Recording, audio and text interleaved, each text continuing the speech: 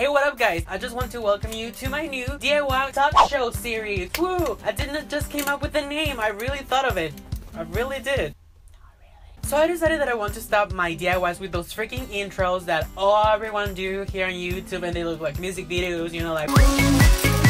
I just really want to stop doing that because I just feel like everyone's doing them. I really like the format that Bearbanger and Annika Victoria have. I really like they just go straight forward to the DIY and adding just a little bit of fun to them. So I decided I want to do that. I want to record myself while I narrate the videos. I just thought that would be funny. So for this first installment of the DIY show, I decided conveniently to show you how to make a few last-minute DIY gift ideas for your friends, family, significant others. And the thing about this DIYs is they're so easy to make and so inexpensive. I made all of the DIYs in one day, and they're really inexpensive, really fast to make, and I think they're really cute, and they would make a really good gift for some of your loved ones. So I'll start with the somewhat harder DIYs that are still really easy but are the hardest that I'm going to show you how to make today. And the first thing I'm going to show you how to make is a personalized sunglasses or glasses sleeve case, as well as a cleaning cloth. So for the sunglasses sleeve, you're going to need obviously sunglasses sleeve. I get this ones every single time I change my glasses every year, so they give them to me for free and I have a bunch of them.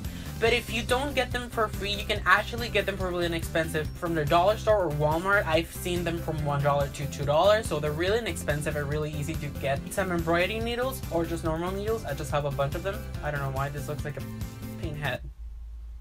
Moving on, embroidery thread. Now here's the thing, I don't have embroidery thread, so I'm just going to go for it and try using just regular thread, and you'll see the outcome. A scrap piece of tissue paper with your design. I made this one, I really like it. But I'm also going to be using this ruler thing that I got from a craft store, and you're going to need scissors.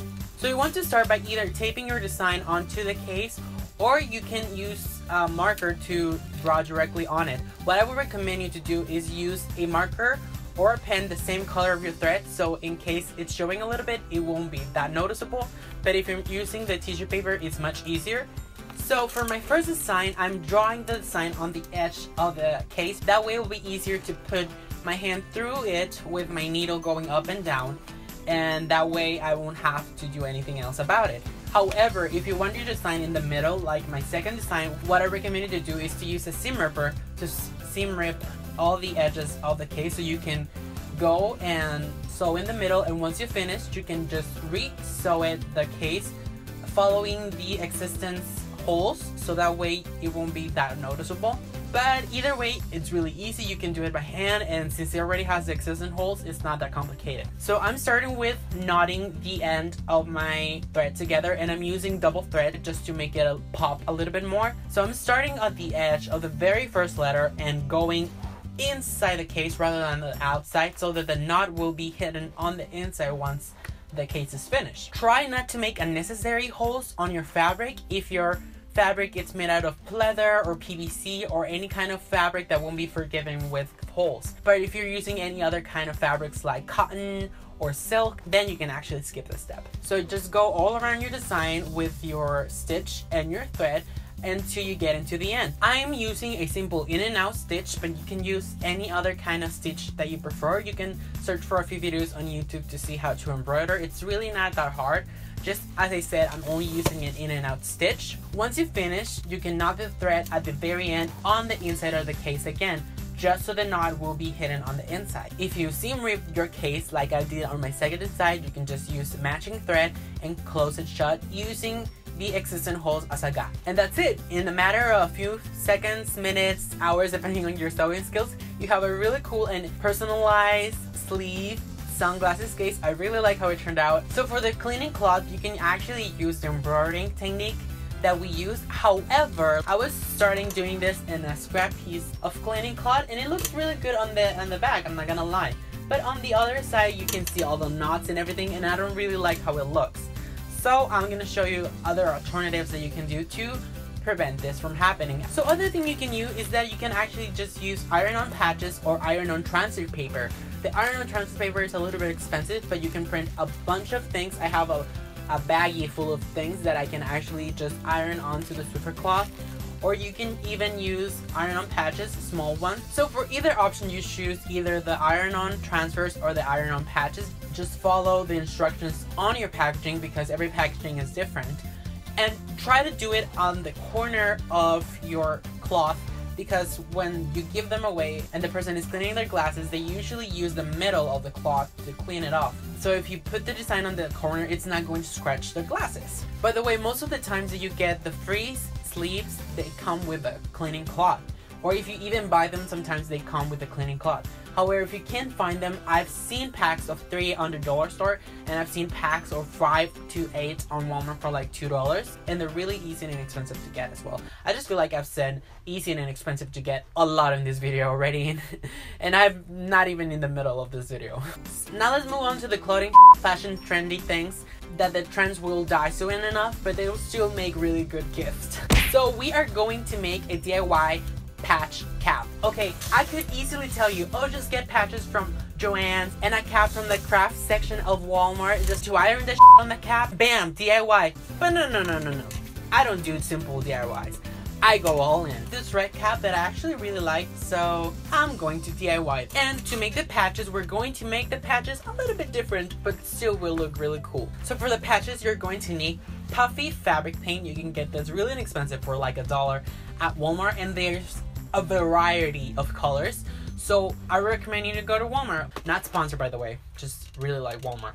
You're also going to need a piece of wax, parchment paper, or just a plastic baggie, because I don't have any wax paper or parchment paper because my mom is baking like crazy and there's no more wax paper in my house. And finally, you need your designs on paper. You can either print them or hand draw them. Just make sure they are backwards, because we're going to do something with them. So these are my designs. Yeah, I know. Tumblr.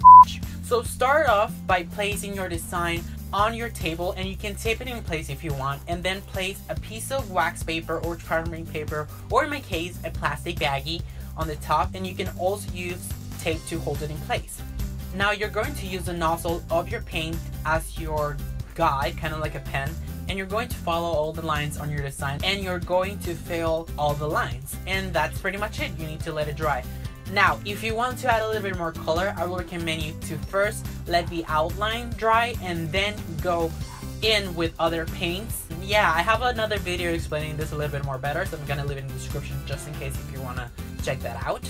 Once it's completely dry, it usually takes 2 to 3 hours depending on the size of the design, but I would really recommend you to let it dry completely. So what you're gonna do is you're going to peel it off from the paper or the plastic, and the flat side is actually going to be the right side. So the bumpy side is gonna be the opposite side. I don't know if I'm explaining it. I'm not making any sense. Now you can simply use your fabric paint as your glue. Just apply a little bit on the back of your newly packed, and you laid it on your cap or your clothing depending on whatever you're doing, but in this case we're doing a cap. Put it on your cap and place something heavy on top to make weight so it will stay in place while it dries. And that's pretty much it, guys. A really super cool trendy cap that I'm pretty sure your loved ones will enjoy. Now let's move on to some cheaper alternatives, because we're cheap as fuck. Okay, here's the thing. I love figure keyrings, but that is expensive. And even the blind bags ones, I mean, most of the time you don't even get the ones you actually want. So I'll bring you cheaper alternatives. So for the figure keyrings, you're obviously going to need some figures. You can either get really inexpensive ones from the dollar store. I got this Cruella de Vil from the dollar store. I love me some Cruella de Vil. You cannot see her, but she is here in my tapestry. Or you can get really inexpensive and cheap blind bags. I got both of these figurines from blind bag, and these are duplicates, so we're going to turn them into figure keyrings rather than just laying them on a box. You're also going to need jump rings. You're going to need eye pins. We're also going to need some pliers. Obviously going to need some keyring. We're going to need some chain and a lighter and crazy glue, which at the moment I don't have. Professional crafter! So there are two types of plastic figures. The ones that are made out of soft plastic material, and the ones that are made out of really hard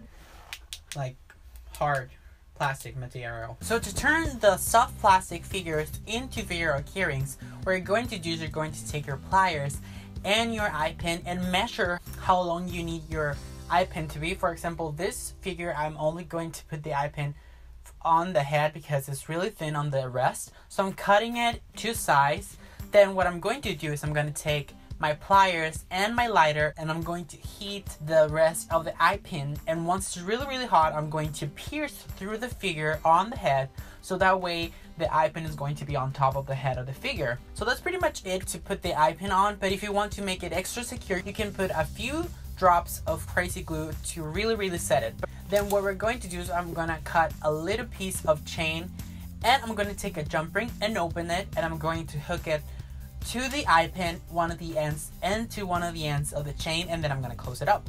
Then I'm going to open another jump ring, and I'm going to attach it to the other extreme of the chain.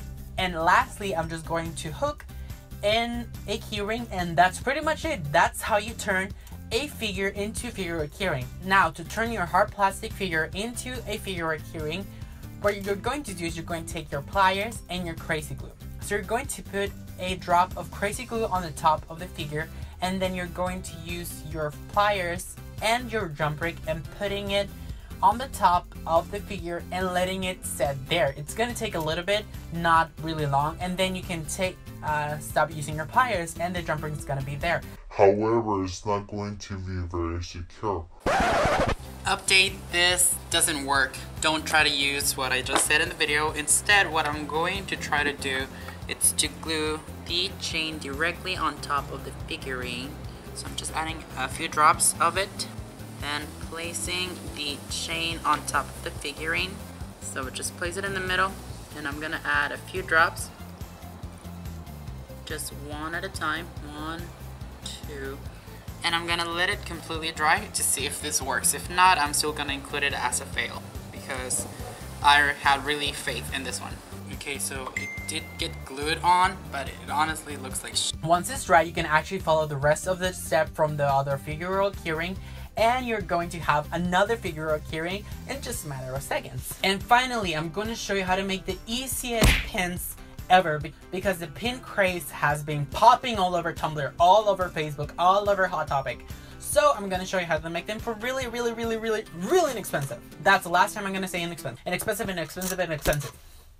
Done. So for this, you're going to need plastic containers from takeouts like this, but there's a catch. Usually on one of the corners of the plastic container, it has a recycling symbol with a number in the inside. So the number you need for this is number 6. It won't work with any other number. You're also going to need Sharpie markers. I actually stole this from my little sister, so shh, don't tell her. You're also going to need some scissors, black and white acrylic paint. Don't ask me why this is bigger. Just don't. You obviously need a paintbrush as well. You need flat back pins like this ones. Any kind of design you want. I just hand draw them, but you can print them as well. You need glue of a strong hold, and obviously an oven, but I cannot show you my oven in here. So start off by hand drawing your designs or printing them. The thing with the designs is that you need to draw them the double of what you want your final outcome to be. What I mean with this, let's say you want your pen to be 10 centimeters wide and 5 centimeters long. In that case, you need to either print or draw your design 20 centimeters wide and 10 centimeters long, because once it's on the oven, it's going to shrink into the measurement that you wanted in the first place. So now let's make the actual pen. First, cut the flat side of your container. Sometimes it will have some bumpy sides, just cut them out. You can tape your designs on the table that you're working so that it won't be moving while you work. So use your Sharpies to trace around your design. I did the outline first, and then I colored in with the color Sharpies, except for a few colors, for example white, but that's why we have the white paint. Try to color as neatly as possible, because once it shrinks, it's going to be a little bit more noticeable, and also the colors are going to look a little bit more dark, so try to keep that in mind. So once you finish tracing and you're happy with your design, take your scissors and take your time cutting them, because once they shrink, it's really going to show if you take time to cut them or not. Once you have your cut pieces, take a cookie sheet lined with either parchment paper or tin foil and put your pieces in them. So we're going to place them on the oven. Your oven doesn't really have to be preheated, but if it takes a little bit of time to heat, then I would recommend you to preheat it before this process. It doesn't take a lot of time. I'm actually doing in a mini oven. You can actually do that as well. So place your cookie sheet on the oven, and the figures are going to start shrinking. This takes really little time, so I really recommend you to keep an eye on your figures. So they will shrink and crumble. Don't be scared. that's normal. However, if you have a really complicated design, I would really recommend you to keep an eye on your actual design. So if it sticks together with a fork, try to just manually put it in place. So once you finish, you're going to take them out of the oven and you're going to let it cool a little bit before peeling them from the tin foil. So once you finish, you're going to use your paintbrush to paint the back of it with the white acrylic paint. I recommend you to give it at least 2 coats of paint, and then if you want, this is optional, you can paint the back once the white dries with black acrylic paint, so the back of the pin will look really cool. So the last thing to do is to use a strong glue to glue the flat back pins on the back of the pen. So once that's done, you're finished. You can just use any kind of cards to put your pins if you want to make them look nicely. But that's pretty much it, and you have really cool pins that didn't take you a lot of time and that they're really cool. So that's it, guys. I hope you like this very first installment of the DIY talk show. If you like it, don't forget to give it a thumbs up. Subscribe if you haven't already. Comment down below any future ideas you would like to be featured in the DIY talk show. I'm not going to limit this show just to DIYs. I also can talk about DIYs. And that's it, guys. I hope you like it, and I'll see you in the next talk show. Bye bye, guys. So I need to actually have a script in front of me, because if not, I'm forgetting everything. Tomorrow, I love you. Tomorrow. We're gonna need some change. You got me in chains for your love. Oh, my camera's dying. I don't even know if I should continue. I mean, I'm almost done. That's for sure. I have to take off my jacket because it was really hot. It's getting hot in here, so take up all your clothes. I don't really know the rest of the song. Oh, happy holidays, like Simply Melodical says, the Queen of Hollow. Ah! Are you kidding me? Let me finish this video. Done! My camera died 3 times doing this, so I hope you like it. I'm done. Bye.